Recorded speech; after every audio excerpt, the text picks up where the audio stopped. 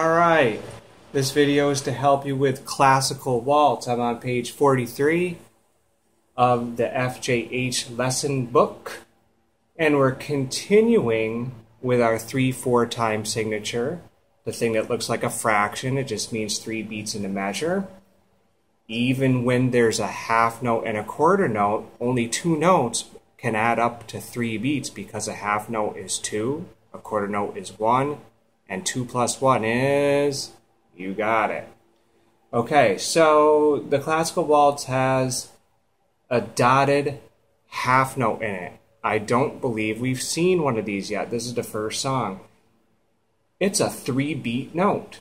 So when you see a dotted half note in classical waltz, it's going to take up the whole measure, the entire measure. You're going to see one note in a measure, but it takes up the whole measure because it's worth 3 beats. And you can only put 3 beats in a measure when you're in 3/4 time signature.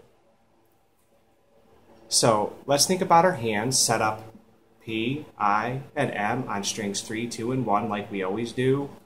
With your left hand, make sure you're pressing the string down with the tips of your fingers.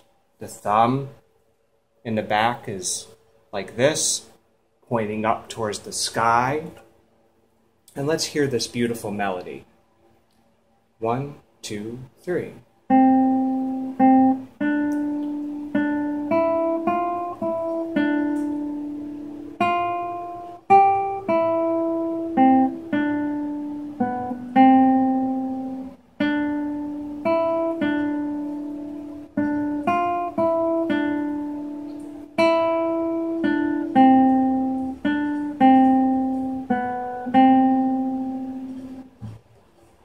Classical waltz is actually, I think its real name is Andante, and it was written by Mauro Giuliani, an Italian composer who lived back in the 17 and 1800s.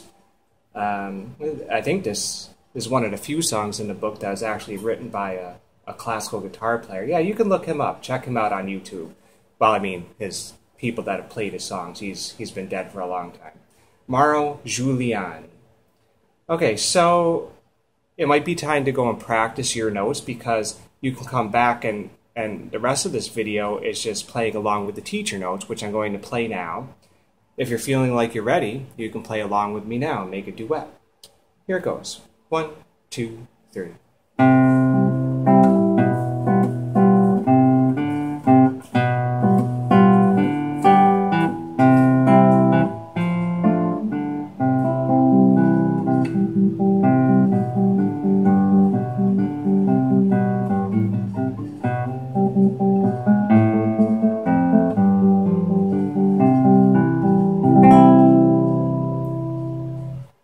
Yeah, and you'll notice my notes sound really fast, especially at the end. That's because I'm playing eighth notes.